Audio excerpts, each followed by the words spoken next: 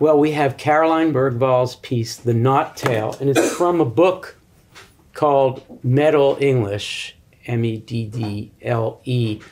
Ron, when you hear the title, Ron and then Anna, when you hear the title Meddle English, without knowing anything else, what does it make you think that Bergvall is doing in this book? Anna first, then Ron? Meddling, clearly. She is playing with Chaucer, who was himself playing with the English language, because in the London of his day, all the elites like himself, an MP, spoke French. Cool. And Caroline Bergvall is very interested in playing with all of those versions of English and not English and the influences on English. So we're going to be talking about a poem called The Knot Tale, which is a rewrite, as it were. We're going to sort of figure out what kind of rewrite of Chaucer's The Knight's Tale. So that's what we're going to do. And I'm here with Laynie Browne. Hi, Laynie.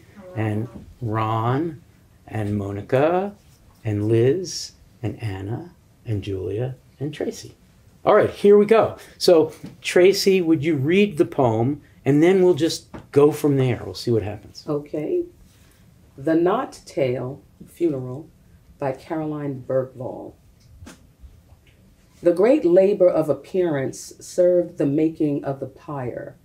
But how, nor how also how they shall not be told, nor how the gods, nor how the beasts, and the birds, nor how the ground aghast, nor how the fire, first with straw, and then with dry, and then with grin, and then with gold, and then. Now how a sight is laid like this, nor what, nor how, nor what she spake, nor what was her desire, nor what jewels, when the fire, not how some threw there, and some there, and there, in cups full of wine and milk and blood, into the fire, nor how 3 times, and 3 times with, and 3 times how, and how that, nor how, nor who. I cannot tell, nor can I say, but shortly to the point, I turn and give my tale an end.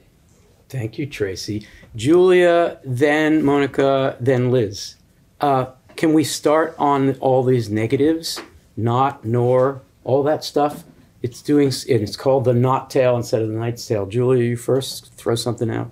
Yeah, one thing I think of immediately is this is not a tale, this is not a story, this is not a narrative. But I also found myself getting stuck on, okay, wait a second, what's the difference between nor and not? Nor usually belongs with neither, and so what happens when we get all these nors stacked together, especially on the second page of the poem? And it's almost as if the lines keep turning around what they're not turning towards or what the poem is not saying, because of that implied comparison with nor. Fantastic start. Thank you so much. Liz, I want Mónica to go next because I want to ask Mónica something about translation. But Liz, say more about this negative stuff that's going on. It's a little weird for a tale, T-A-L-E, to be based on things that aren't being said. Yeah, well, I think it seems to me a lot of things are going on. Obviously, one is resistance to narrative structures on the level of syntax and on the level of the overall form. And in this case, it's also connected with a kind of resistance to the very finality that is the subject matter of the poem. A funeral. A funeral and the coming to an end. So with all these sort of suspended syntactical fragments, we are forestalling finality. Beautiful. Tracie? I just noticed something. Caroline, if you hear this, that was off the cuff. Caroline watches all ModPo videos. Sorry to butcher, sorry to butcher this text, but I did know something maybe. and that is my probably flawed pronunciations of dry, gren or green, and fire versus fire. Because there's this, grena maybe, and dry, and green, and fire versus fire. And that sort of unstressed syllable is often called a feminine ending. So that conceptually there's this contrast between the framing of the masculine night is not feminine. Whoa. And then the presence of these feminine endings that I didn't pronounce at the first, but then I'm seeing might need to be pronounced in the second reading. Wow. Okay. There's a thematic, formal harmony rhyming that we need to talk more about. So, Mónica, I feel this is the right moment to ask you. I mean, this is a poet who thinks about everything that she does as a kind of translation. In this case, meddling with Middle English and really not translating it, but doing what? What is going on? What kind of translation is this? Well, it's definitely an experimental translation. It's an experiment. It's an experiment too with English to English. That first would be like, what? How do you translate English to English? Why would you do that? Is that really a translation? I think what it's doing is, on one level, I mean, it's doing so much. I agree with everything that's been said. I mean, it's an incredibly rich poem, 2 pages, so much going on here. But I think it's reminding us that translation, one of the things that translation does is repeat an utterance. It's utter something. What you translate is not, you don't translate literally. This idea of word for word, you're not translating words, you're translating utterances. And then the utterance, of course, inflects the language, gives it a particular intonation, brings orality into the mix, if you're thinking of utterances, and that is exactly how a language morphs and evolves. And so that is why we're seeing these like palimpsests, I think, of utterances, some with Middle English that's been meddled with, and some with English as we understand it now. And of course, as Tracie has been suggesting, Caroline is incredibly precise with her utterance and delivery of poems, and it's another turn the poem takes in her own oral performance of it. And it points a finger to the problem, the chasm between speaking and writing, and how transcription is always problematic. Transcription, transmission. So that's, I think, one of the things that it's problematizing. And this idea of also withholding. So withholding the tale from us and canceling the information and simply calling attention to the mechanisms through which language turns, but not giving us the thing that is supposedly the point of the tale. That's really cool.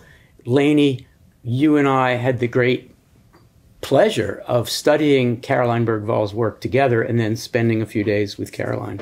And so I'd like you to address the issue that's a cousin to translation of writing through, rewriting, transcribing was a word that was just used.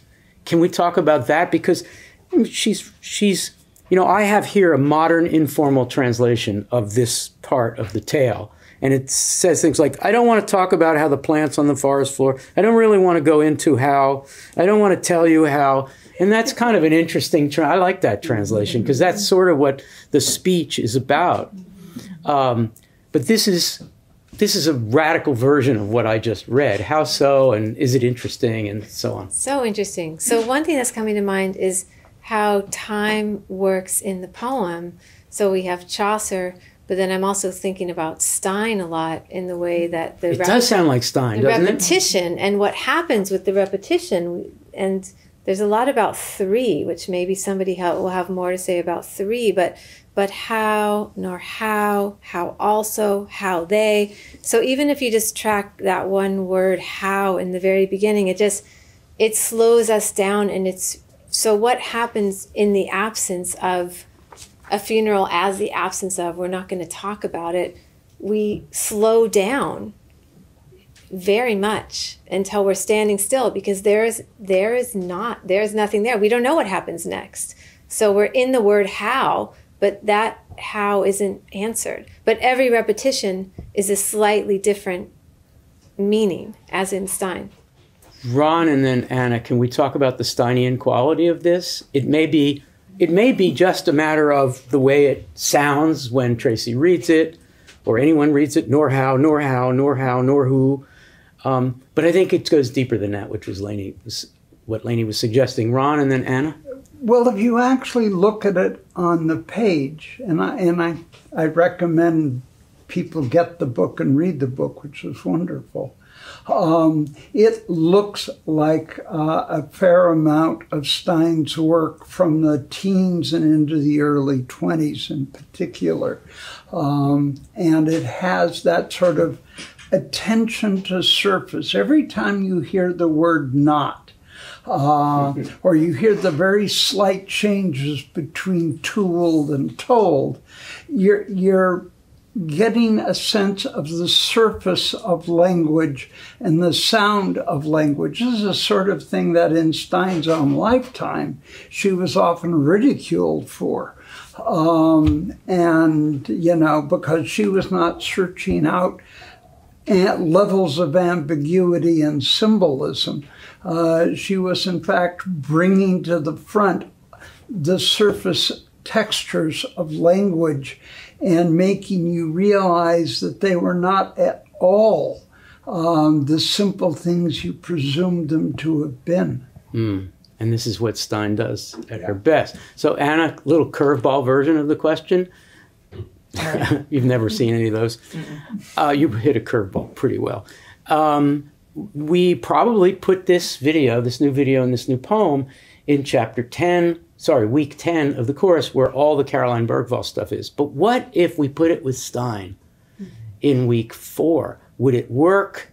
How Steinian is it? I'd put it right next to the poem. The Stein poem that kept coming to my head was the completed portrait of Picasso. The now, not now, and now, feeling full for it, exactly as is kings. I'm really reminded of that in nor how, nor what, nor how, nor how, nor what she spake, nor what, like, that sounds to me so much like the completed portrait of Picasso. And what Liz was saying about the way that this poem is really resisting telling the story of the funeral, resisting telling the story, it's exactly the way that the portrait of Picasso is resisting portraiture. So now we've gone from the experimental form and use of language back to theme. So this is going to be a lightning round, starting with Julia, then go to Mónica. Your job is to explain the relationship that Caroline Bergvall, through this poem, is setting up to the Chaucer. So I would stipulate, and you can argue against the stipulation, that the ratio is not is to night as Bergvall is to Chaucer. So we just heard about the king in the Stein poem. Here we have a knight. So Julia, get us started on the thematics of this resistant translation. Well, yeah, I guess, is this a thematic issue? I'm thinking about genre, which is related to form, but my eye keeps going to I turn and give my tail an end, which is such a witty way to end the poem. I turn, and here's a line break. Turn tail. And exactly, and I turn tail and give my tail an end. Ta-da, here's an end. You wanted an end? Here's the word end, which will end the poem, which is not the kind of end that... So it's an ironic use of the word end. So I think it's really funny because it's that obligatory thing that the Chaucerian genre demands of us, and Bergvall is turning it on its head. Cool. Mónica, then Tracie. If you had to really reduce this for someone who doesn't know anything about this kind of writing, you would say, oh, here's what she's saying about the Chaucer. Well, I find that this line, nor what she spak, nor what was her desire, to be very important in very the poem. Bergvallian Thinking idea. of Stein, I would put this poem maybe next to patriarchal poetry, because the funeral is the funeral in Chaucer because two men are fighting for a woman, right? There's a duel. The woman is Emily.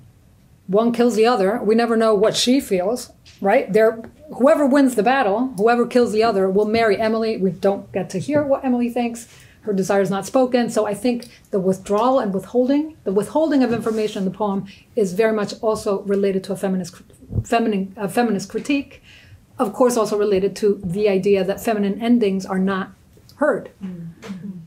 Oh, Mom, that's a good one. I like how we return to that. Tracie, Laynie, and Liz, thoughts on this? Yeah, there's this interesting way in which monosyllabalism is working here, and I'm struck by the opening couplet going into these series of words, monosyllabic words, and what's not left out. So in the reading of it, it gives me some information. So the but how, nor how also, how they shall not be told, shall not be told, nor how the gods, nor how the beasts or beasties and the birds. And what I found is between the lines, nor how the gods, nor how the beasts and the birds, is a missing word, and that word is good. I think everything leads to good, but then good is absent. And I think that negative space for good, if you will, is saying something about what the not means.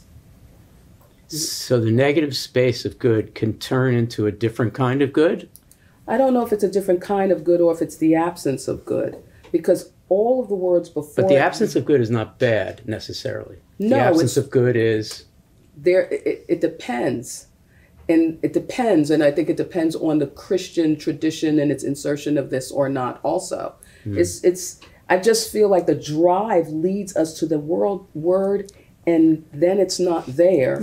And also there's resonances with that word even after with words like blood. So we're hearing good without it being there. What does it mean that it's not there? Doesn't necessarily mean bad, but it means good is not there. Wow. Okay, Laynie. That's how I felt. Amazing. Laynie, Liz, I want to change it up a little. Sorry. That's I mean, fine. you're welcome I'm to say fine. what you were going to say, but I have a big thought. I'm trying to condense it. Well, but why does Chaucer use the rhetorical device of saying, "I'm not going to tell you this, nor am I going to tell you this. This was really an amazing funeral, but I'm not going to tell you about this either." I'm thinking about this mischievous, boisterous lingual play that is in just even the word not, how one word can have this so many meanings, so many different ways it can be written, from N-O-T to K-N-O-T to N-A-U-G-H-T to night with a K to night without a K. And it makes me think about how Bergvall relates to Chaucer's work in other books as well, like Alison Sings. So there's this polyvocality of even this one word, not. In Alison Sings, a book of 2019 after this. Yeah. Love that. Thank you. Liz, respond to any of this stuff. Okay. Well, I've kind of got three different thoughts, so I'll try to be super quick. One is thinking about what you said about the not. So there's a term called paralypsis that is saying something like not to mention the heat, so you've both invoked something and negated it. And so that seems like it, as a strategy, it's invoking the imagination of the reader as opposed to delivering the material. Another thought is, since you brought up Stein, and Tracie went to those first two lines, thinking about the great labor of appearance served the making of the pyre. I think in some ways it's about like the burn it down aspect of modernism, post-Victorianism and aestheticism, like all that elaboration, all that dressing, all that labor toward appearance is just like being this set custom on the of the pyre. funeral. Yeah. It's all being burned. Yeah. Burn, baby, burn. Yeah. Oh, how So interesting. can I say one more thing? Yes. Okay. So You're on a roll for sure. The other thing is that the not and the nor, one thing it's doing is drawing attention to what a single letter can do in terms of transforming meaning and reiterating meaning. But I'm really interested in how not is a refusal and how nor is a hinge. And what we end It's a with conjunction, is a hinge. isn't it? Right. Yeah. So it's like there's the resistance or refusal of the turn that comes. There's the turn that comes after the refusal, the pivot that is kind of how we end as well. Love it. Okay, we're going to do final thoughts, and by that I mean simply a thought, an idea that you wanted to throw out there. Totally miscellaneous. It doesn't have to go in order. We're going to go Tracie to Laynie and then back to me for a final thought. And you can skip if you're not ready. Okay. Oh, am I first? Yeah, Oh, if you okay. want to be. Well, just piggybacking off what Liz says, the missing letter is K, right? It's the K in not and the K in night. Yes. And it's also the manipulation of O in the double and in the singular. And I wonder if there's some sort of relationship with, because these old school folks were really into it, like the numericization of the letter, like the 11ness of the K, you know, and the what is that 15th, the 15ness of the O, or the double of it. I just wonder if there's some sort of numerical reference that this that's embedded in this poem. I don't know, but I wouldn't be surprised. I also wonder, because Carolyn speaks several languages, if the letter K written is present in all of those languages, and if she's making a meta sort of alphabetic commentary with the presence and absence. Yeah, that Liz which is something talking she about. likes to do elsewhere. Great, thank you. Julia, final thought? Well, I love what Tracie just said, and that remark and many of the other remarks here have pointed to the very finely wrought nature of this poem, very, very discreetly crafted nature of the poem. And there's also something that I notice about the way it unfolds and kind of seems to self-correct and do the translation work in real time and be figuring it out on the page. And I love that apparent contradiction of being both finely wrought and feeling a little improvisational. And it makes me think of what Mónica said about a translation doing the work of how language itself is morphing, always morphing and changing. Fabulous, thank you. Anna? I'm wondering to what extent this poem is perhaps participating in another ModPo lineage of sorts, which is that of the experimental elegy. And I say that because I love how long it takes us for it to get to the speaker. It's like the last 5 lines before the speaker arrives. The idea that the speaker, and correct me if I'm wrong, but I think in this particular part of the Knight's Tale, it's actually the knight who's dying, who's telling this whole part. Is that right? It's Arcite? Yeah, it's Arcite's speech. It's Arcite's speech, isn't it? Right? Okay, so Arcite is the knight who actually dies. So he's kind of actually giving his own kind of final statement, his own kind of final elegy. Give my tale an end. Yeah, exactly. That's kind of where I am. And I love this as sort of participating in that particularly ModPo tradition of the experimental elegy. My tale is going to end when it ends, and it's just going to be when I die. So the not there is a refusal to do it the regular old way. If I keep talking, maybe I won't. Yeah, that's right. That's right. Very interesting. Yeah. It's almost Beckettian. Right. If I keep concept. refusing to do this, I might have a little longer. The little squeaky voice keeps things alive. Liz. Yeah, I was thinking about the same 2 lines, I cannot tell nor can I say, and how something that appears to be simply reiterative actually draws our attention to the difference between the 2 items that seem to be same. Telling is different from saying. Telling is the space of the tale. Saying is this utterance outside of telling. Very cool. So Caroline is pro-saying and skeptical of telling. Something like that. Mónica, final thought? Just 3 very quick things. One, how it really enacts this idea of translation as language turning. Then what is not in the poem in almost all the lines happens to be verbs, with the exception of some nouns. The nouns stay in the poem. So how that also enacts this idea of finality, right? Like the action is canceled, stops, nouns remain. And then I love nor how nor who, and how and who are just a transposition, same letters. So again, the turning, how's them.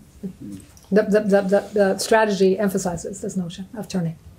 Very cool. Thank you. Ron?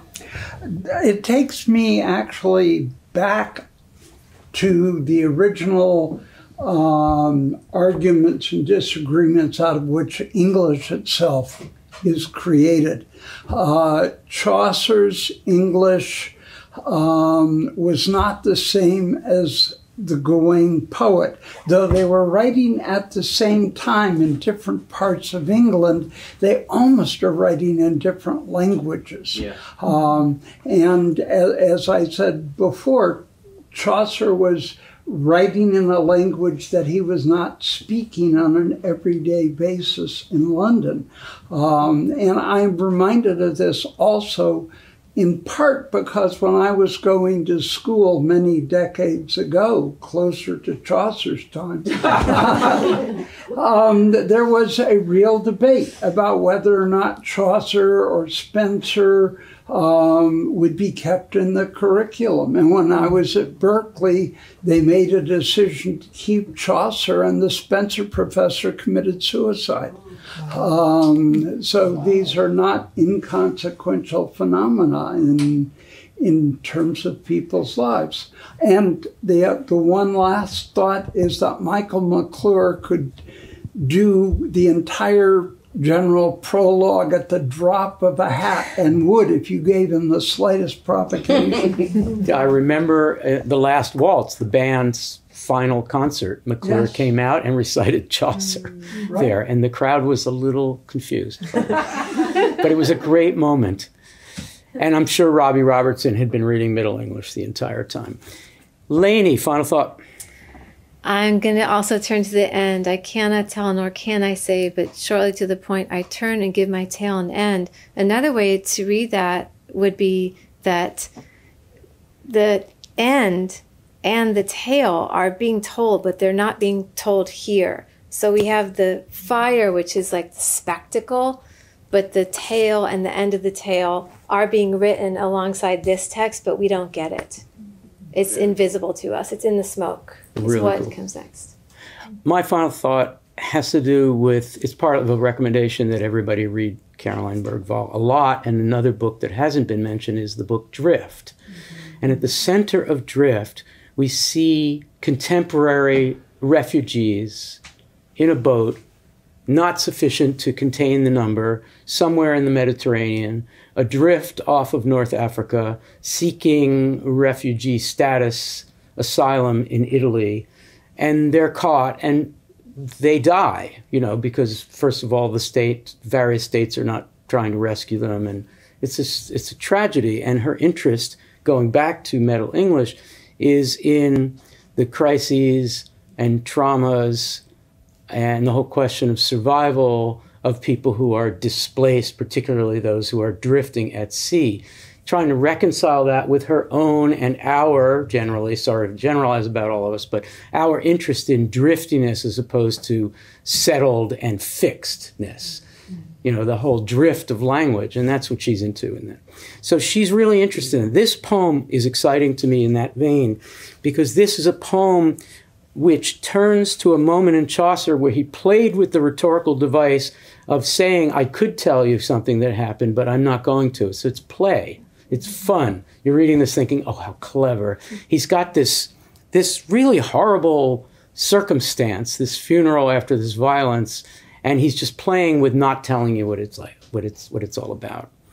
She then creates an anti-Knight's Tale called The Not Tale, in which the testimony of what cannot be said, because it's so frightening, because it's so traumatic, because it's so awful, cannot come out as language in any kind of conventional sense. So she's basically saying, you want to do this negative language thing? I'm really going to do it. And I'm going to vacate the whole rhetorical play. So when I read nor how, nor how, nor how, nor who, I cannot say, nor can I say, I think about the survivor of a traumatic circumstance. And we all know what that's like, not being able to say what Chaucer felt humorously he could have said had he wanted to. So I think she's sort of upping the ante a little bit.